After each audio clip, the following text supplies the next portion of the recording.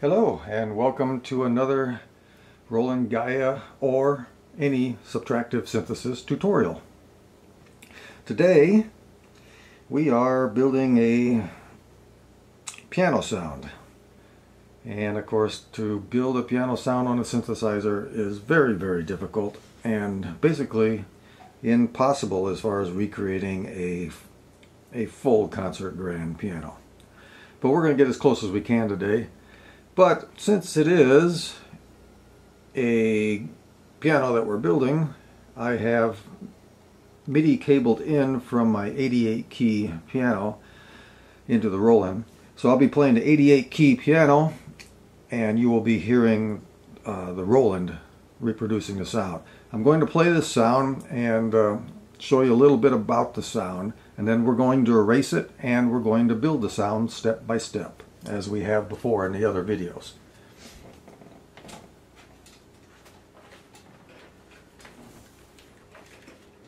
So first we have a piano sound that I was able to recreate within about an octave and a half, get pretty close to a piano, and then as I get farther away from it, it gets less and less sounding like a piano.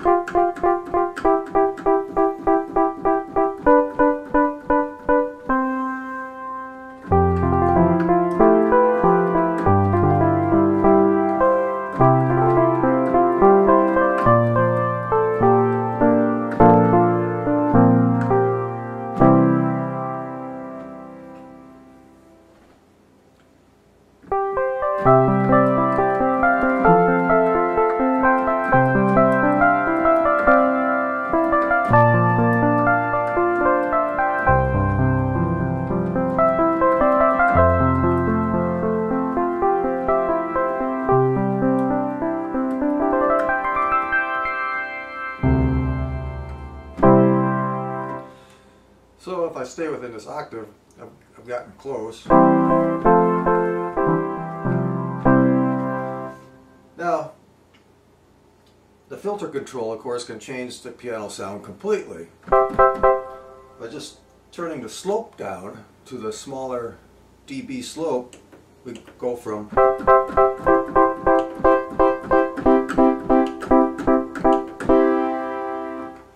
to a little thinner sounding.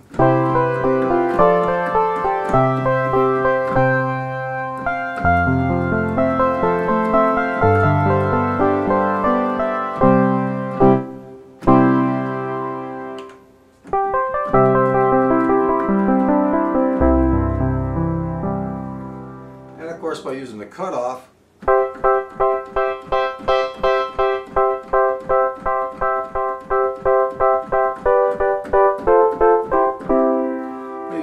of course you get the brightness and the other parts.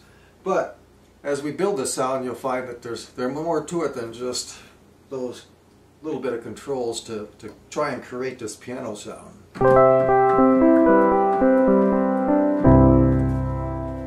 So let's get to work and we'll build this piano sound.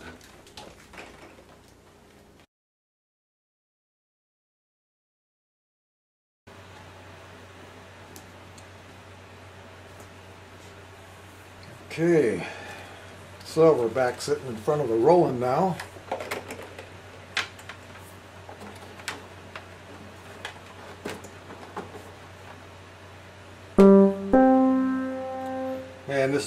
And I have this set at, this is middle C right now, middle C on the piano.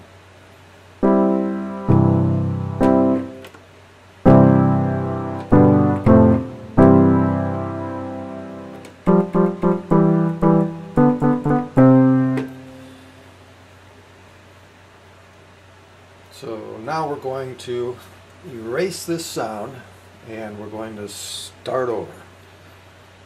And before I erase it, I'm going to return my controls back to a neutral setting.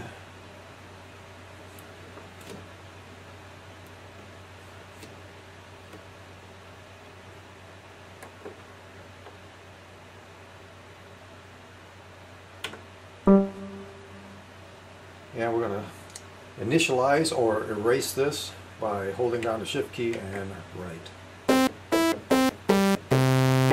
Piano is gone, so now we have to recreate it again.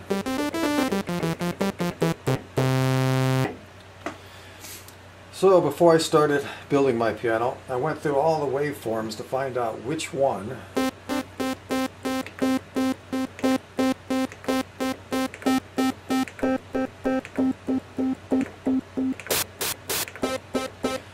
sounds most like a piano. And I chose our pulse width square wave.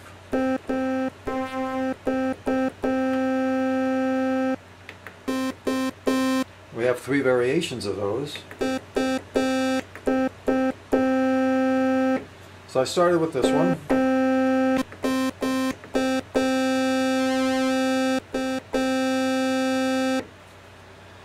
And that's the wave I'm going to choose.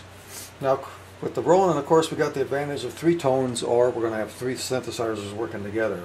So my first tone, I'm going to make a little on the soft and bassy side, and then brighten up a little bit on these other 2. On an actual piano, when the hammer hits the strings, there's actually 3 strings that are tuned. So we do have the advantage now of having 3 tones to equal our 3 strings.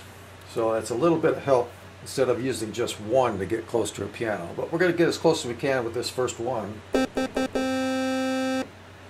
Now the first thing we're going to do is go to the envelope so we can make this sound like a piano. If I bring all the envelopes down, of course you get just the click. And as I bring the decay up, now we're getting the piano sound.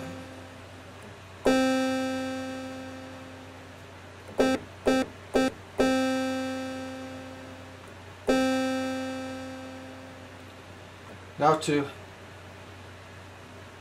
for playability, I'm going to bring the sustain up a little bit. Normally, I'm going to exaggerate first.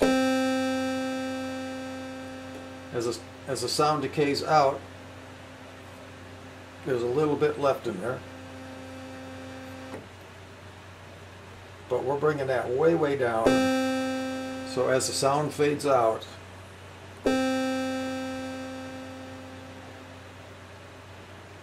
I think it just gives it more playability, not having the sound completely drop out. And then on the release, when you release a key on a piano, of course it's a staccato sound like this, but it's not that sharp of a release. So I'm going to give just a little bit of release. Now the release, of course, is when you let go of the key, how long does it take for it to actually stop? But we're going to give just a little bit.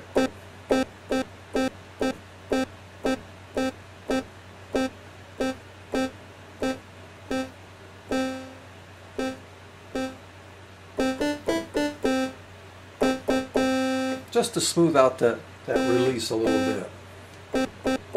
So it's not that sharp.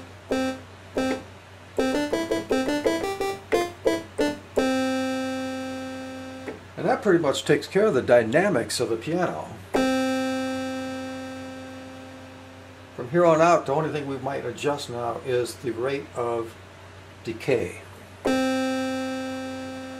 Because when you add the piano sustain switch, and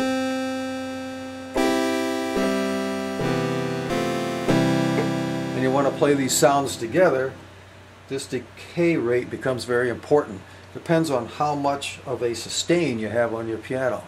So the switch of the sustain will determine the playability, and we'll check that out when we're pretty much got the tone built. So our middle C has the dynamics of piano, it just doesn't sound too good yet. Now the first thing I'm going to do is extend this slope from the 12 dB to the 24. And so as the filter cut off, works, it's a longer slope. And it just ends up to be more, I think, more musical for the piano. So we're going to start with the low frequency, or the low pass filter. Now we're going to take some of that buzz. Now we're going to use resonance to add a little detail in there.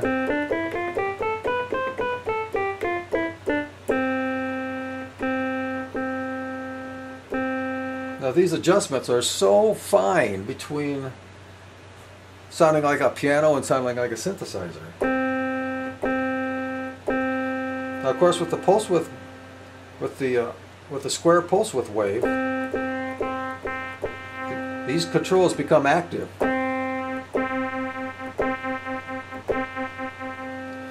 So we do have additional tonal characteristics we can use, and we're going to use these on these other two tones, but on this first tone I'm going to leave the pulse width controls off.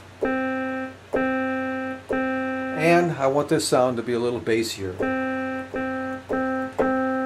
We're going to pick up the brightness in the other two tones. So we're getting pretty close to a piano sound now.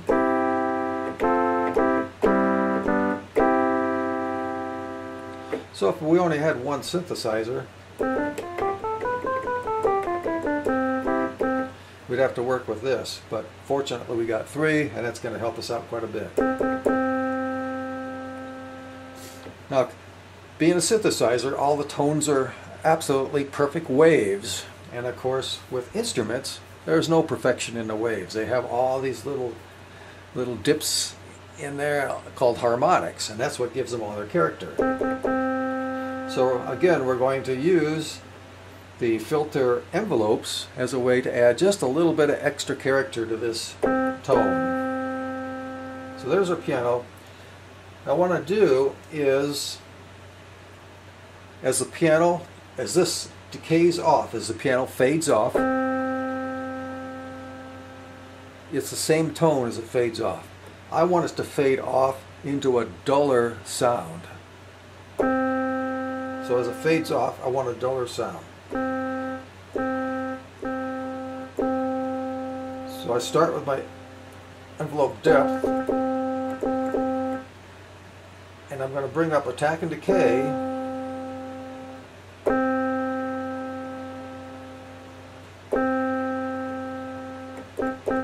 I can hear this artifact at the end. As I release the key, it's making that sound. It's because I need my release on my filter to get rid of that sound because of my release over here. So there's the difference. You got that yeah at the end of the when I release the key. We're going to get rid of that right away with the release of the filter. Now we're going to bring these up so that we get that. There's the tone before. And now I want it to fade to a little duller tone. Another very subtle change, but at least I got more character in the sound. The sound changes over time. As it decays out, I get a duller sound. Now, since we're starting with a fairly dull sounding piano, it's not going to make much difference here, but when we go to the other two tones, these filter envelopes will make a bigger difference because we'll fade to that duller tone. That'll give the piano a bright attack, but it'll give a warmer sound as you hold on to the chord.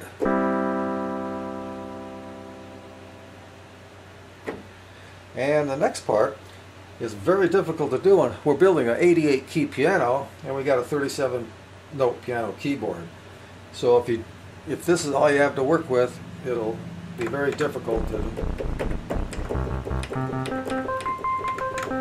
to try and. But we'll work with the 37 now instead of my long 88 key over here.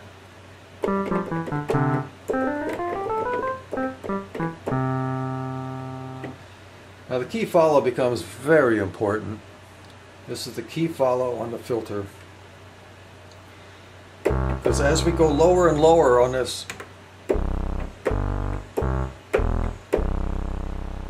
doesn't sound much like a piano anymore down there. I mean, you're getting this really gritty, really gritty sound. So with the key follow, if I move that grit towards the top, with just a little bit of key follow, I go from this sound to this sound. So I can get rid of that. I can get rid of that synthesizer twang or grit by moving it. Now, as I move this, it will change.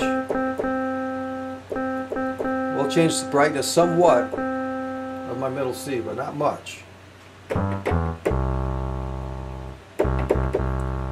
So I'm going back to neutral. You can even hear it at this octave. There's off, on. You should be able to hear the softness difference here. And it doesn't change the middle C much at all. As I turn this,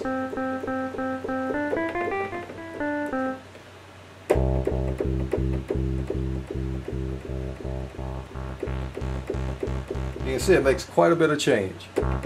So all I'm doing is moving this a couple of notches to smooth out the bottom end.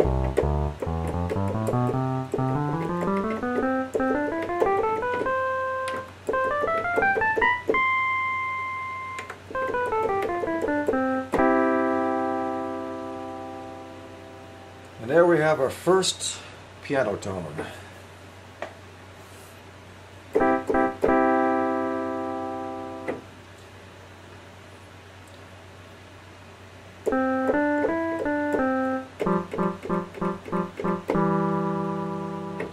And it sounds a little bit like a piano.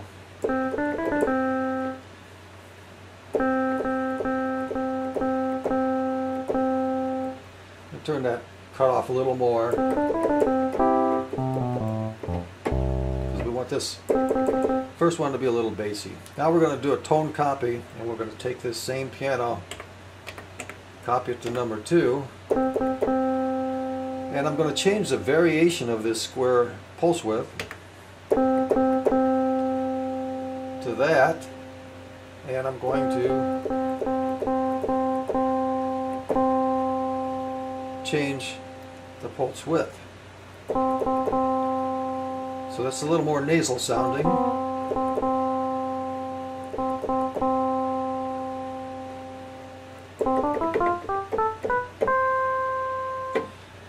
And going to do a tone copy of that to the third one. And we're going to change the wave again to that variation of the pulse width. And change this. And change the pulse width again. So now, here are our 3 middle Cs.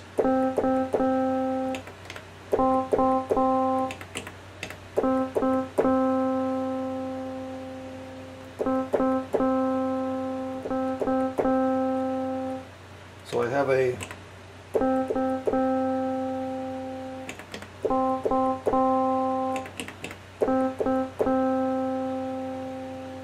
slightly different variation of our pulse width on each tone layer.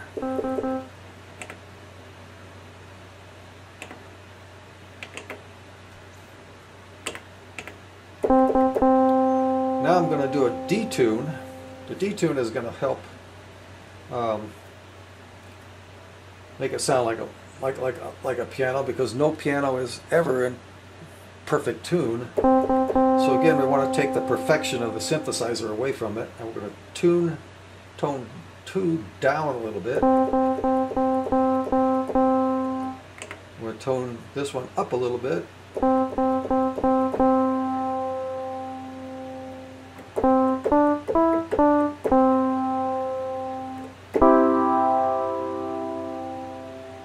now we got these two waves working together a little bit. Now here's all three.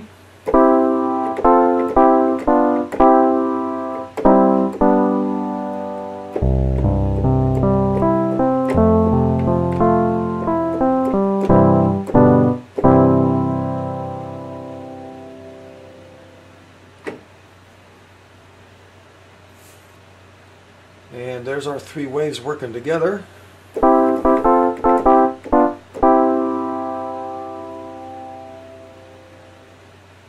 And now I'm going to add the sustain pedal.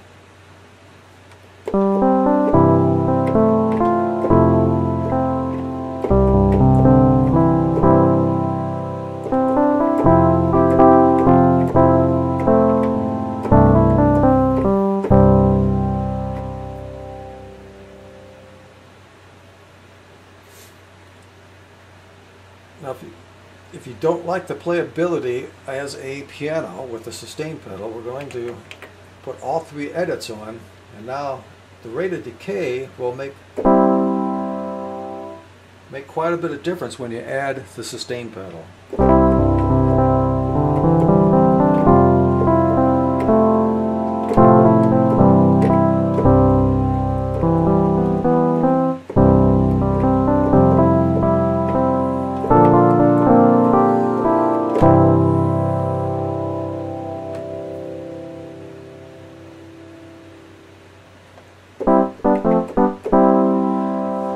Three on again, you can tune it.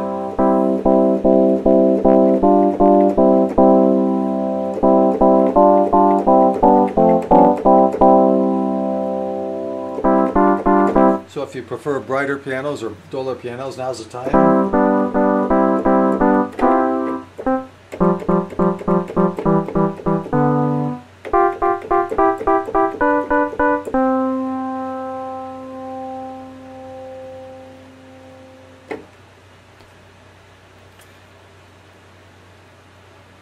And that is our piano. Now we're going to liven this piano up with effects. I'm going to start with the pitch shifter to give it that doubling effect.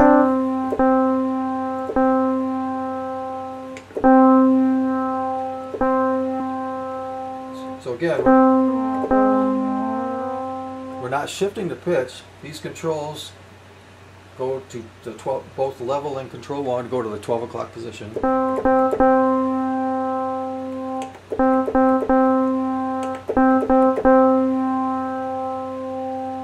Just to open it up a little bit. And also to open it up a little bit, I'm going to go back to these last two tones, or to the tones, and do a panning. I'm going to give it a panning for the sound, because as you sit in front of a piano, the lower sounds come from the left, and the higher sounds from the right. So we're going to give this a stereo piano effect now by using the pan control. And the pan control is done by, again, holding down the shift key and moving the detune knob back and forth. So holding down the shift key and you move the detune to the right or left is your panning knob. So with our lowest frequency,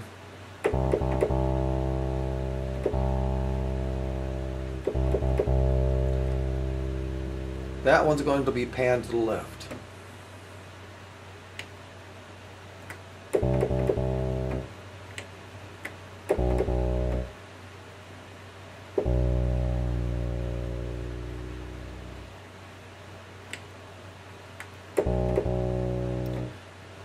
And I'm going to go maybe a third over.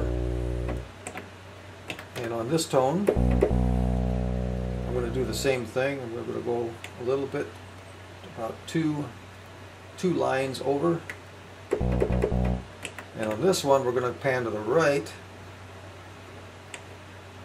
about 3 lines over to the right.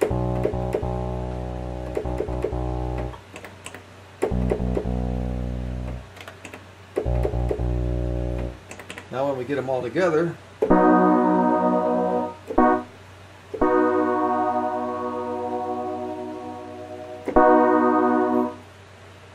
I've accidentally detuned these. So here's how you correct a mistake on the detune. Turn them all on. Move the detune back to 0. And now we're going to re-detune 2 and re-detune 3.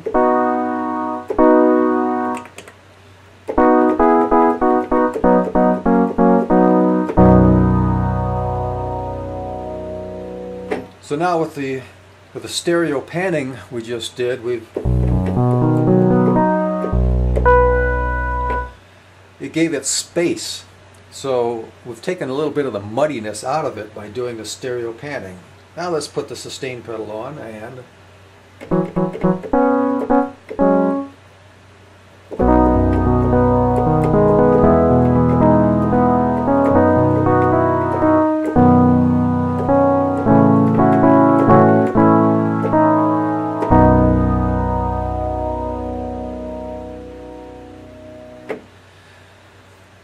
if the sustain is too long for you, make sure all the controls are turned on, all the edit lights are on, and use the decay. There's a very short decay. This is what you would get with a cheap piano, a very short decay. Even with the sustain pedal, you don't get much blending of notes. As this goes up,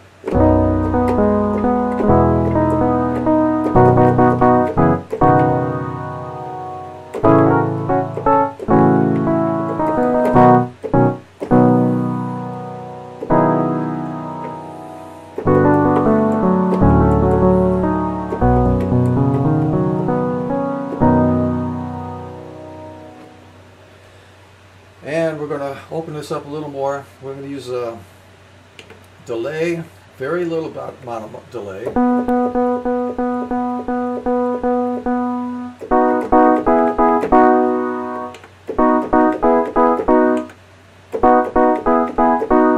Just enough delay to add a little thickness to it, and then we want a little reverb on this.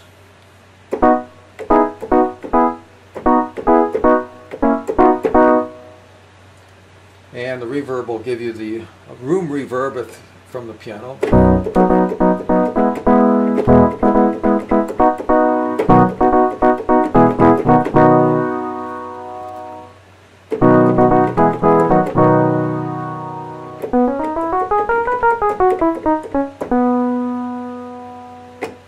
And now we'll put the sustain pedal on it again.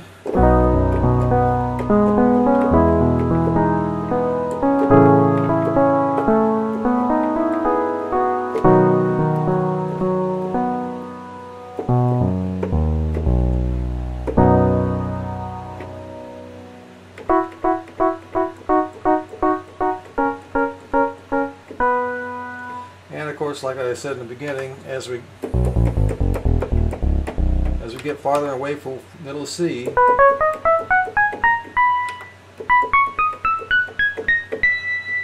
it gets harder and harder to keep it sounding like a piano.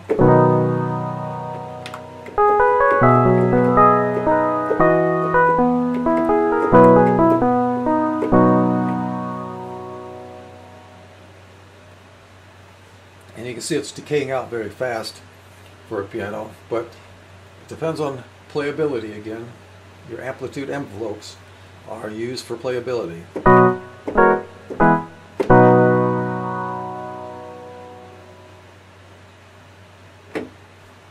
So we're going to do a save by write. Patch number you're working on, write again.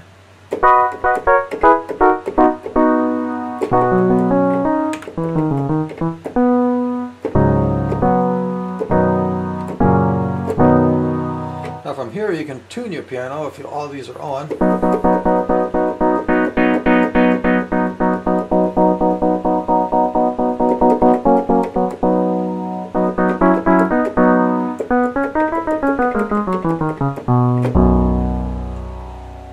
By using the cutoff.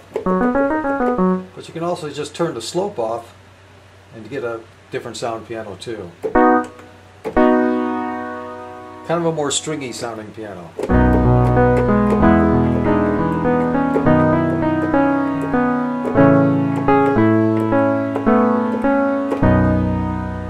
And as you turn the slope off again, you can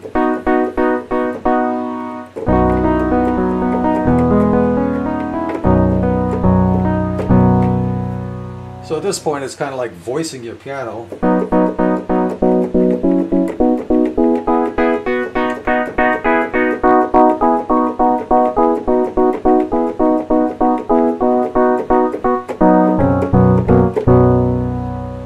Using the cutoff, the slope, and resonance to voice your piano in any way you want. I don't think you're ever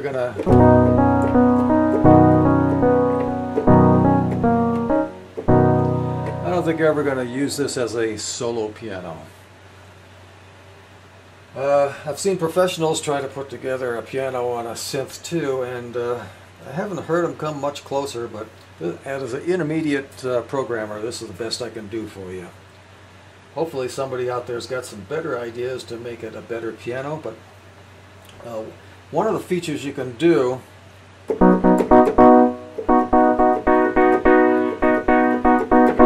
is we can change it into a honky-tonk piano by just doing more detuning.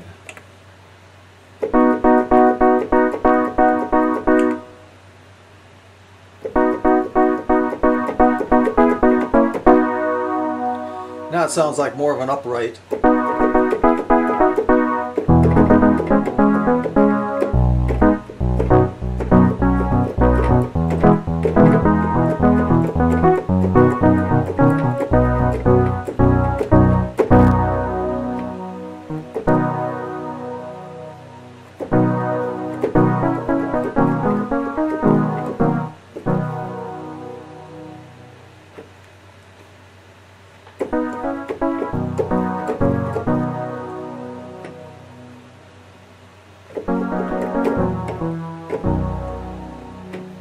And then of course you can always just hit your button and go back to your original saved version. And that is the lesson today on making a piano. Thank you, and see you next time.